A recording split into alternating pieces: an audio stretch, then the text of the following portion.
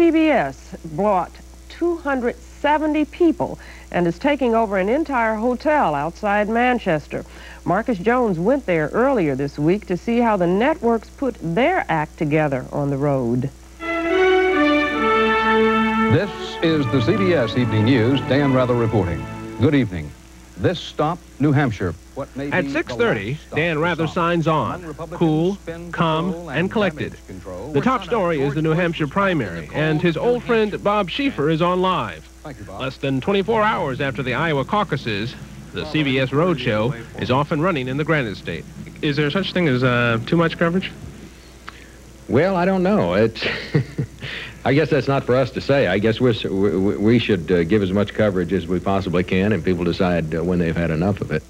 Richard Cohen is the senior politics producer for CBS. He coordinates the election coverage. It's a very close race. It's a very interesting race, and we're going to devote a great deal of our resources to it and a great deal of our airtime. To cover the New Hampshire primary, CBS will truck in more than 200 people. Every room in this hotel will be full.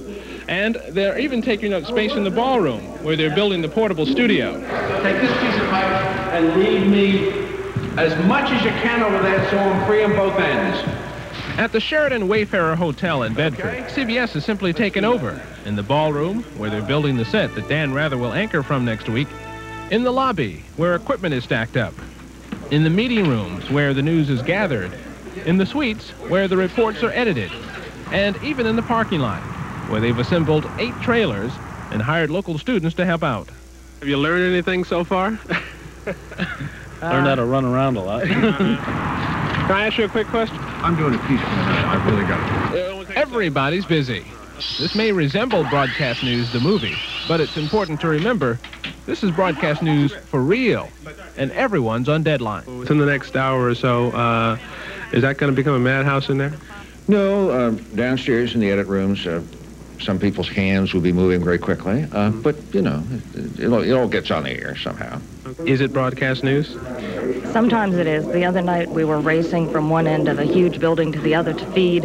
The editor tripped up the steps, the tape went flying. I mean, it was exactly like a scene out of the movie.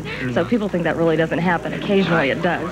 Not every day. This is public television in Boston. They're doing a piece on you guys. So, Oh, really?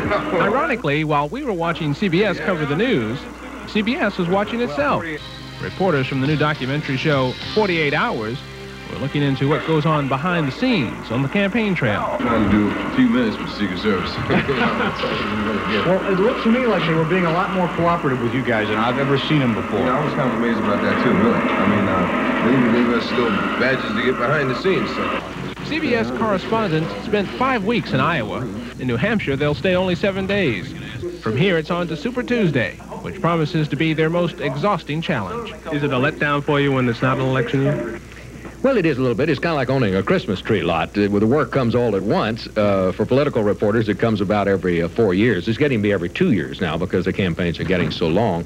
But yes, there is some downtime, but you need a little downtime. These things, they can be pretty grueling. For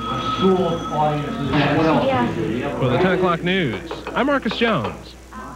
Finally tonight, the Boston Herald is about to find out what happens if you hold a presidential debate and nobody shows up, or nobody but Pete DuPont. The Herald proclaimed on page 1 this morning that the debate was set, but only then did it open a meeting today with campaign lieutenants to see which candidates might care to come.